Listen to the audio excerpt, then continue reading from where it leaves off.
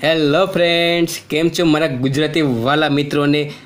મજામાં જોઈશો, હું પણ મજામાં છું. તો આજે જોવાનું છે આપણે જલારામ બાપા વિશેની માહિતી. તો મિત્રો, તમે કમેન્ટની તૈયારી કરતા હોય તો ખૂબ ખૂબ આભાર છે, અને અમારા વિડીયો જોવા બદલ તમને પણ આભાર છે, જેથી કરીને આવનારી એક્ઝામમાં તમે ખૂબ જ ઝળહળતી પ્રગતિ કરીને પાસ થાવ એવી પણ અમારી શુભકામના છે. હું પણ પ્રાર્થના કરું છું. તો ખુશ રહો મિત્રો. આજને આપણે જોવાનું છે જલારામ બાપા વિશેની માહિતી.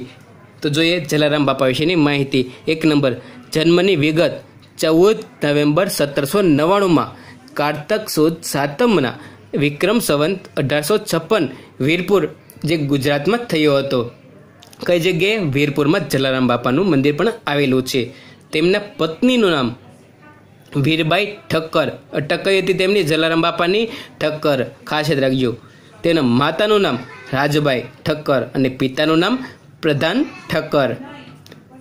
3 નંબર, 1816ની સાલમાં 16 વર્ષની ઉંમરે તેમના લગ્ન આટકોટના પ્રાગજીભાઈ ઠક્કરની પુત્રી વીરબાઈ સાથે કરવામાં આવ્યા હતા. તેમની પત્નીનું નામ શું છે? વીરબાઈ ઠક્કર. 4 નંબર, 18 વર્ષની ઉંમરે તેઓ ગુજરાતના ફતેહપુરના ભોજા ભગતના અનુસારી બન્યા હતા. ભોજા ભગત તેમને ગુરુ મંત્ર માળા અને શ્રી રામનું નામ આપ્યું અને તેમના ગુરુ પણ બન્યા છે. કોણ છે તેમના જલારામ બાપાના ગુરુ? કોણ કહેવાય છે? ભોજા ભગત.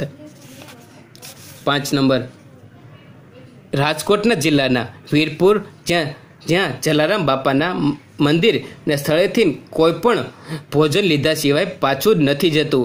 આ એવું સ્થળ છે આખા ભારતની અંદર ત્યાં કોઈ પણ દાનપેટી કે દાન લેવામાં આવતું નથી. કોઈ બી જગ્યાએ કોઈ બી શ્રદ્ધાળુ જાય તેમને ભોજન કર્યા પણ વગર પાછા નથી આવતા. તેમને ભોજન કરાવે જ છે. અને આ એક ખાસ યાદ દેજો, અહીંયા કોઈ પણ વસ્તુ દાન લેવામાં નથી આવતું. અને અત્યારે હાલમાં હજી તેમને બહુ જ ધર્માદો આવે છે, જેથી કરીને તેમના લખેલું નથી હોતું આ ધર્માદો કોણે નામે આપેલો છે. ખૂબ જ મોટો અન્ન આપે છે, કોઈ ઘણું ખરું તેલ આપે છે, ઘણી ખરી સામગ્રી અત્યારે ફ્રીમાં આપી જાય છે. ટ્રક મોઢે ટ્રક વસ્તુ આપી જાય છે. 6 નંબર, આ જગ્યા ભારતમાં એવી છે ત્યાં કોઈ પણ જગ્યાએ દાનપેટી કે દાનભેટ લેવામાં આવતી નથી.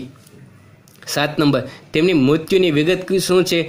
23 ફેબ્રુઆરી 1881માં 81ની વયે તેમની 81 વર્ષે તેમનું મૃત્યુ થયું હતું જલારામ બાપાનું.